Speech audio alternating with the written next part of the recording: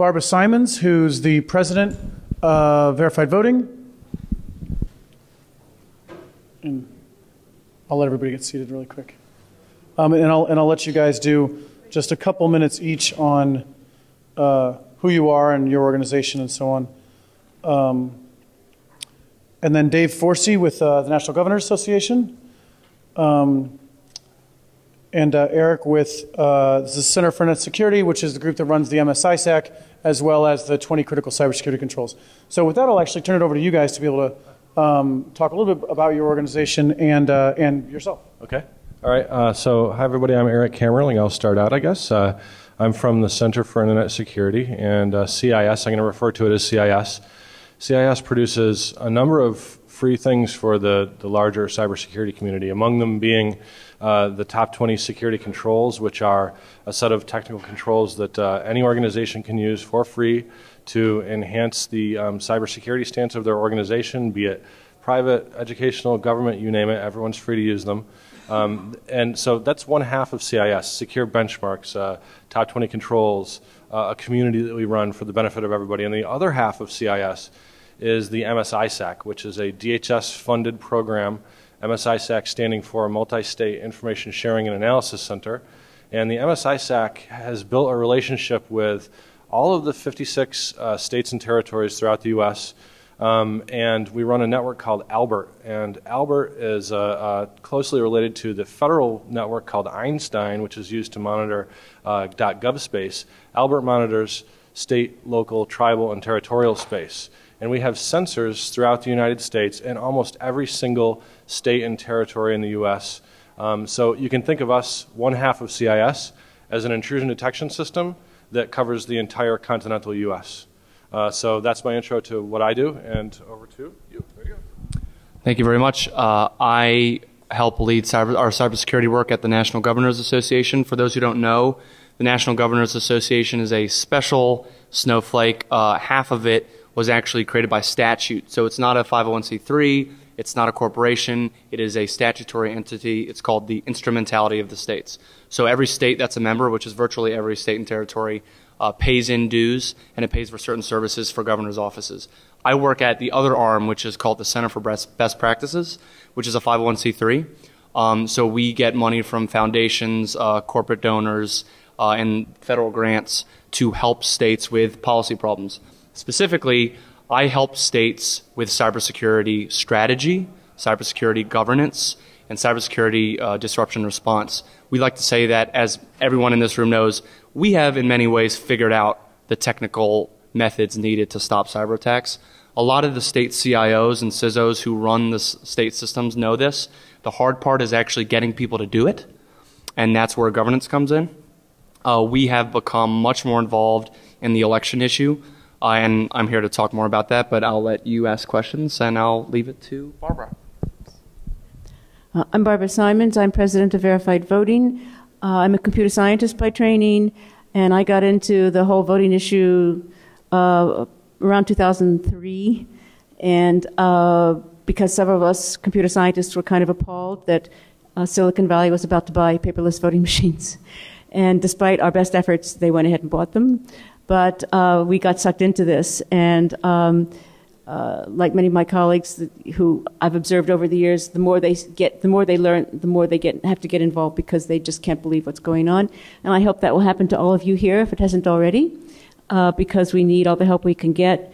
I'm very concerned, and I know many of you are too, about what will happen to our democracy if we don't fix our badly broken voting systems.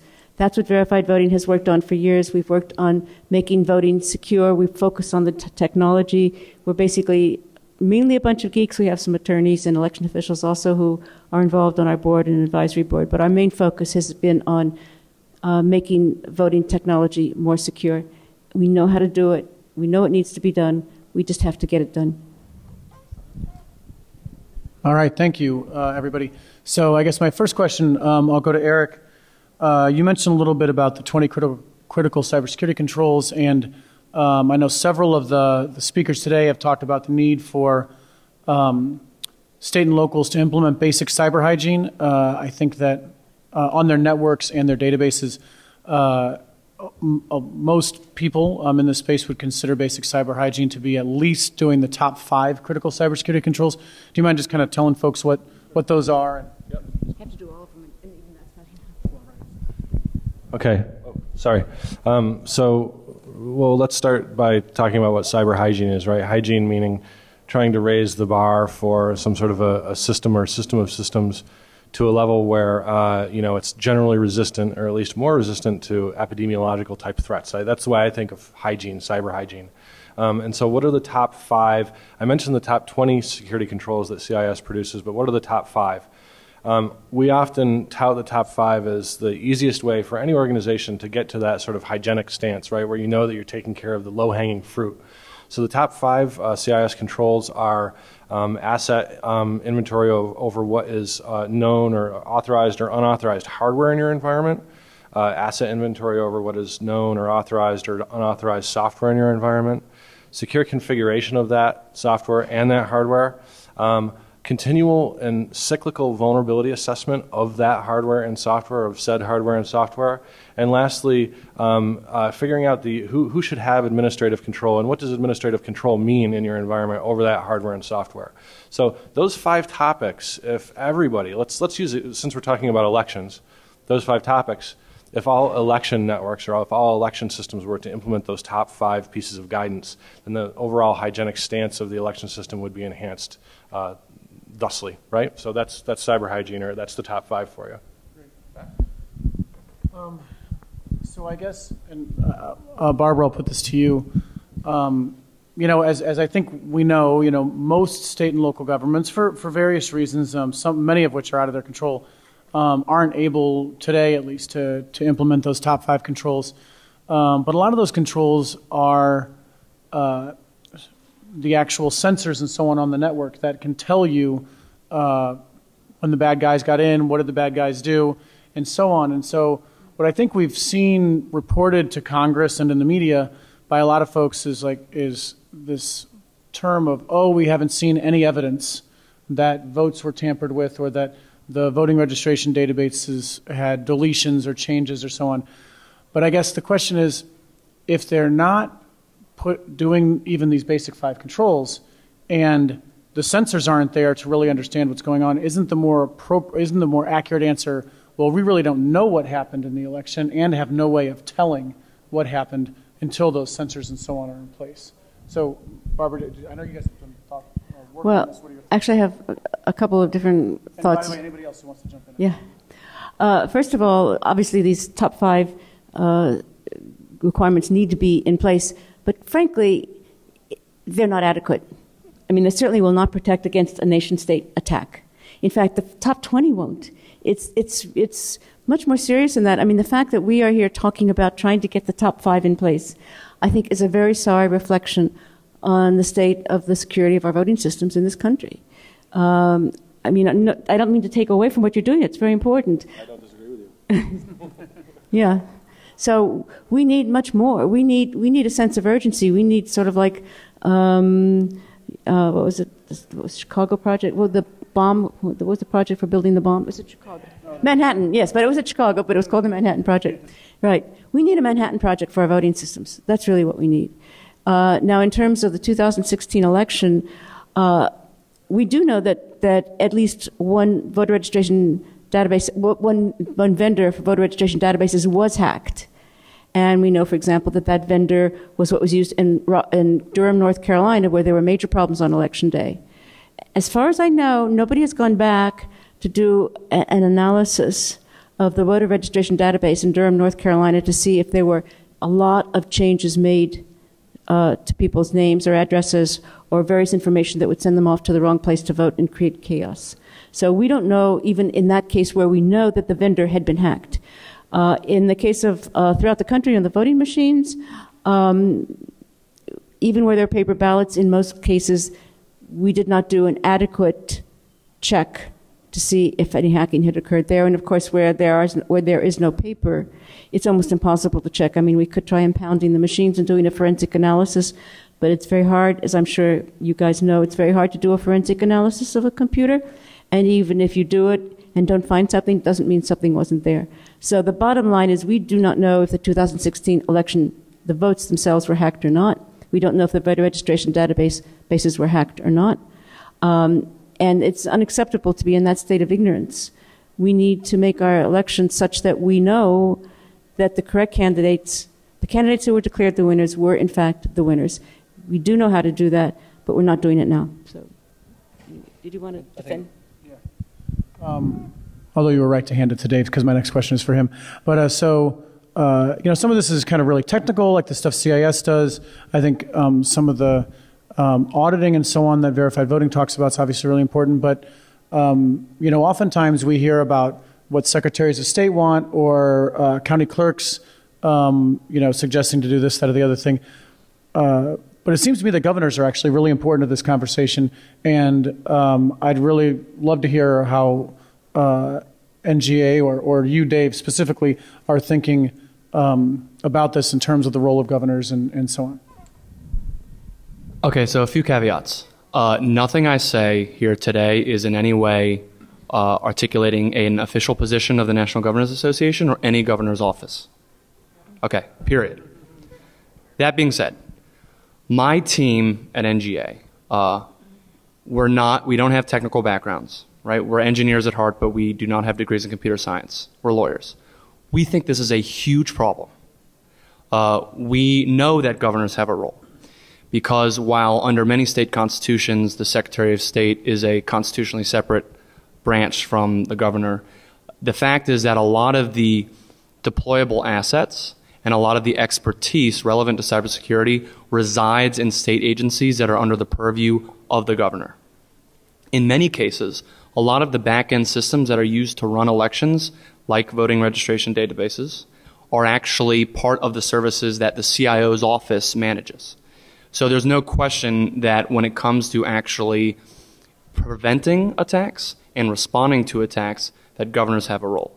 I'd also point out that if you want to make any changes to election law, not necessarily policy, but law, you'll need to sign legislation. And governors are the ones that sign legislation, and if you want them to sign it, they need to have buy-in.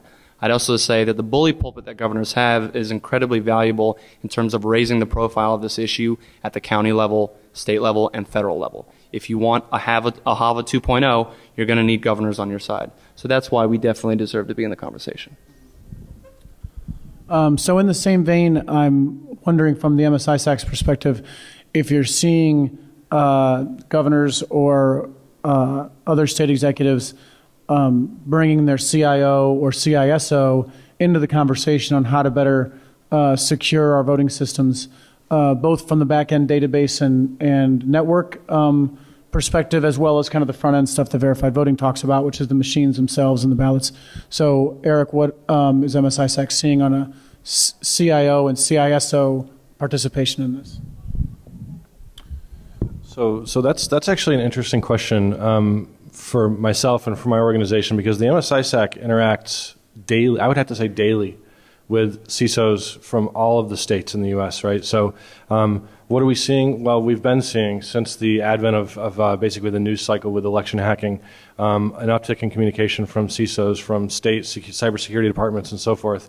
We're seeing a lot of activity coming from the DHS side at us, right, regarding setting up committees and so forth and councils and meetings. A lot of activity coming at us from the National Association of Secretaries of State, right? So we're interacting with election officials left and right. MSISAC really plays a middleman role in a lot of this in terms of we're watching the wire, right? We're watching what's happening over the internet that's bound for the states. And so when stuff like this happens with election cyber hacking, our communication, I'm not sure if this answers your question, but our communication volume basically skyrocketed, right, regarding this.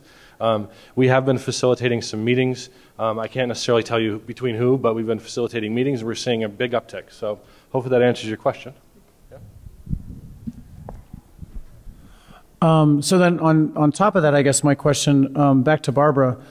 So, if governors are, showing interest in this, then and the CIO and CISO in the state are you guys getting more traffic from clerks and secretaries of state asking you guys, about best practices and so on? And if so, what are you hearing? Are you hearing good questions? Are you hearing very technical questions or people trying to figure out the right answers to this stuff, or what is the nature of the conversations?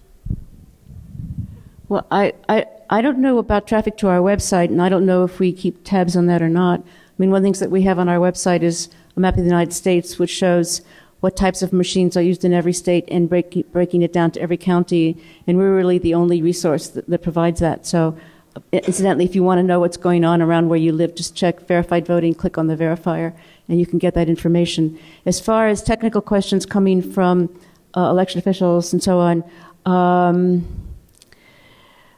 individuals involved with verified voting might be getting those questions, but typically we don't get questions sent to the organization itself. So. Okay, good. So that's the end of my questions, but I wanted to get to questions from folks in the audience for the group here. So, sure, yes. And if you can just yell.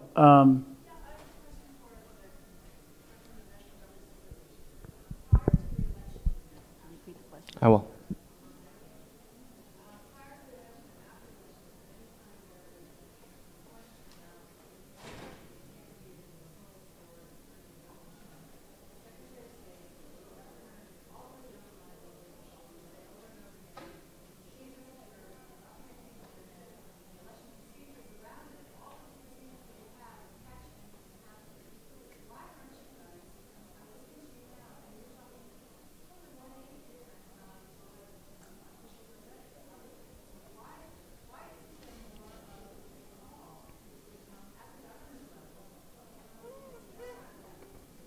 So I think it's first of all important to know that, so I believe your question is, what I'm saying makes it sound like we're speaking out of both sides of our mouth.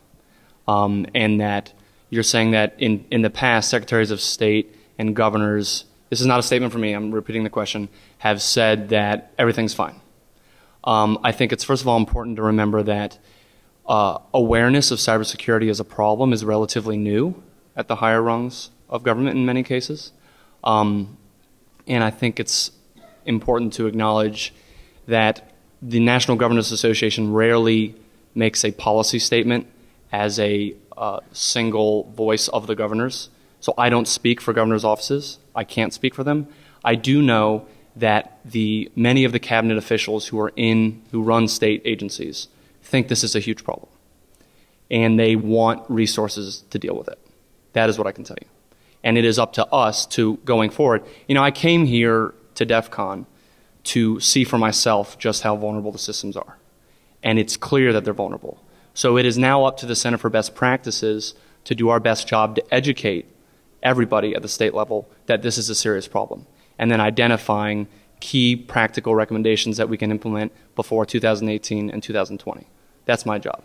But I cannot speak to what governors' offices say. Here, you're close enough. I'll just give you the mic. An ancillary question to that. As I was covering this past election, I felt the closer we got to the election, the more frequent the response I got from people I was asking about the security of the election was, we can't question it because if we do, people won't vote. And I'm concerned as we come to next November and in 2018, it feels like when we get into those final couple of months, everybody clams up because there's this fear that the electorate will stay home if they don't trust it. I mean, do you think that's going to happen? How can we get past that?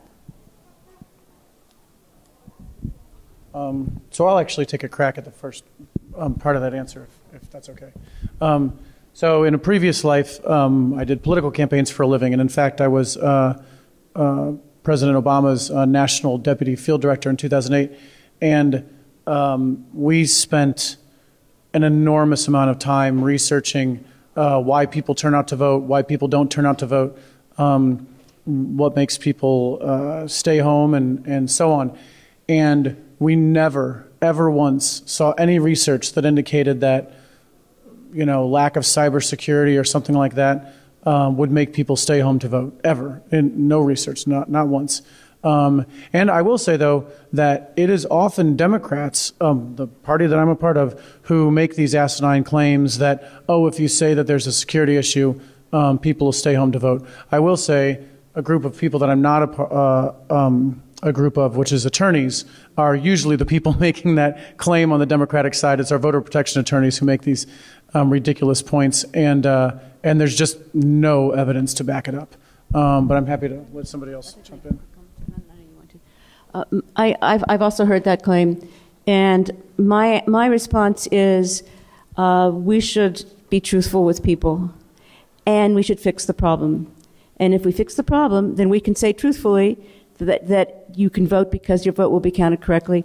What we need are paper ballots and mandatory post-election manual ballot audits. If we put those two things in place throughout the country, there's no way to hack our elections because you can't hack paper. It's a great question. 3 points, and I wrote them down to make sure I get them right.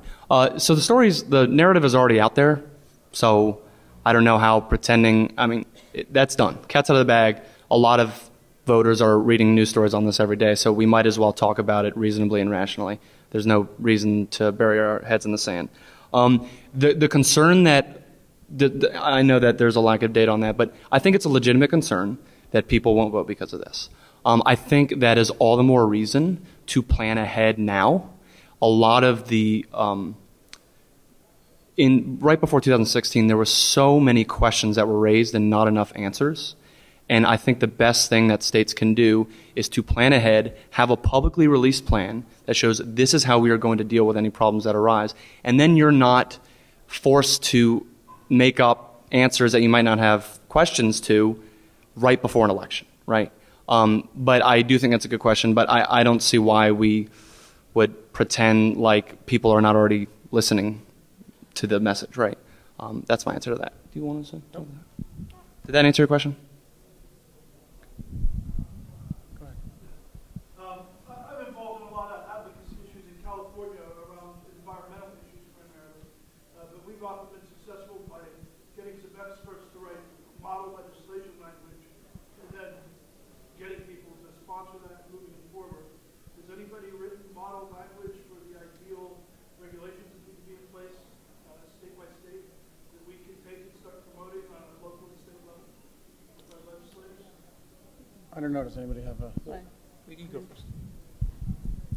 Verified voting has done that sort of thing in the past at the state level. For example, one of the things we've been very involved with is fighting internet voting at the state level. Maybe that's a negative, but we've also worked on model language for voting. But indeed, you're right. We do need model language. But sometimes one of the things that sometimes happens is that there's a piece of legislation that comes along and you think you can stick something in it that'll help your cause. I'm sure that happens with the environmental movement too. So that's something else that we do. Like hopefully there'll be some cybersecurity legislation coming along and we can say give some money for voting machines because that's a cybersecurity threat. Hopefully. Is that a resource I can find on your website then? Model language? No, we should have it there. That's a very good suggestion. We should have model language on our website for legislation. I'm sorry, I didn't repeat the question. The question was, is there model language? As I work at a 501c3, we have to be very careful with lobbying. So my particular body doesn't write model legislation. However, we certainly give policy recommendations on a regular basis. There are two things you can check out. You can go to Meet the Threat. You can just Google Meet the Threat, States Confront the Cyber Challenge, which was Governor Terry McAuliffe's cybersecurity initiative that just ended recently, but we're not going anywhere. And then we recently released a Governor's Guide to Cybersecurity, which is also available online, should be accessible through Google by now. And we have a whole one-pager on election security that includes recommendations that someone might decide to include legislation. But we don't have model legislation, no. Great. Actually, probably. Okay, great. With the census coming up in 2020, has there been any discussion about securing that aspect as it would have a direct impact on voting with respect to... Sounds like you. That's the first time I've heard. That's a very interesting. I have not thought of that. I'm sure somebody has, but it's a very good point, and I'm writing it down because I'm going to go make sure that we think more about it. All right. Oh, yeah, can you repeat the question? Oh, the question. So your question was: have we, in the context of this discussion, have we considered about the census? And are you saying that the census could be, the integrity of the census could be corrupted? Just as we're examining the security of the election process, are we also examining the security of the census process as a direct I have heard nor read no one talk about that, so I don't know, but I certainly want to look into it. Great. I've not heard mention of that. You seem to be very myopic on the next election as opposed to the next election, or the milestones that come after this 2 years. Mm-hmm. Agreed. Go ahead. In the plan. I have a question for David. DHS said that 21 states have been probed or targeted on some level during elections they're aware of. Like after Russia. DHS said that they cannot disclose the names of the states because of confidentiality. Basically, we go to the states instead of what to do so. Does the National Government Association have any thoughts on whether or not the states should come forward, and has that been a discussion with other governors in any capacity? And are there reasons for why the states would want to do that? Let voters know that they were in fact I'm not answering that question. It's up to states whether they want to. So the question is, does the National Governors Association believe that states who have not come forward publicly after being breached, whatever breach even means, let's recall that often people misuse the term. Sometimes they're just talking about a port scan, and that's not necessarily a breach. Should they come forward? I'm not aware of any law that requires them to do so, and National Governors Association would never ask states to do something they don't want to do, so that's up to each particular governor.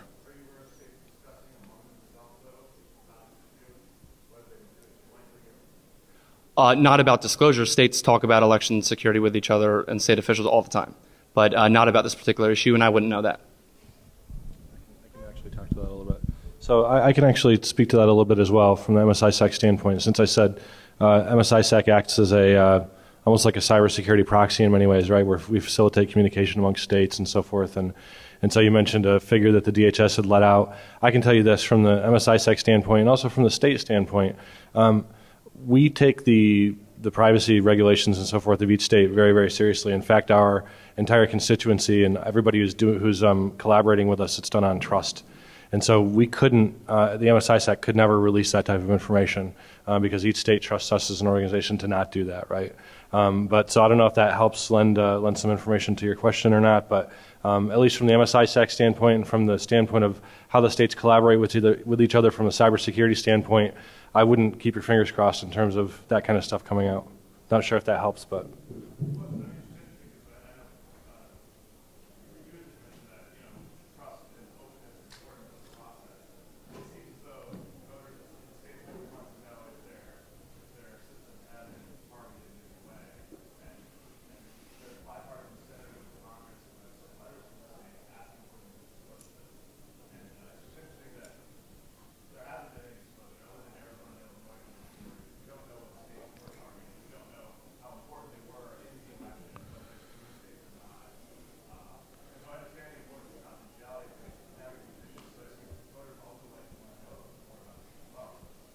Yeah, and so the last thing I can say about that is that that avenue that you just outlined where the people are writing letters to their, let's say, secretaries of state or something requesting public information, that would be, I think, the suggested path that MSISAC would say regular everyday citizens should take, because an organization like ours couldn't disclose that information. Just by the nature of what we do, we can't disclose that publicly. So, North Carolina, real quickly, Texas did just pass a law that is going to require the Secretary of State to do a post-mortem on the 2016 election, so you might want to look into that.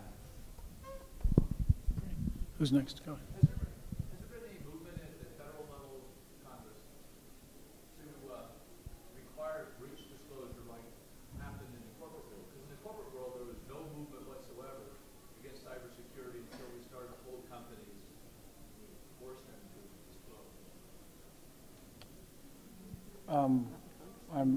So I don't think that there's anything right now. I think that there's a lot of folks who've been talking about this, about how do we compel states to disclose this. And I think there's going to be a lot more conversation about it in the future. So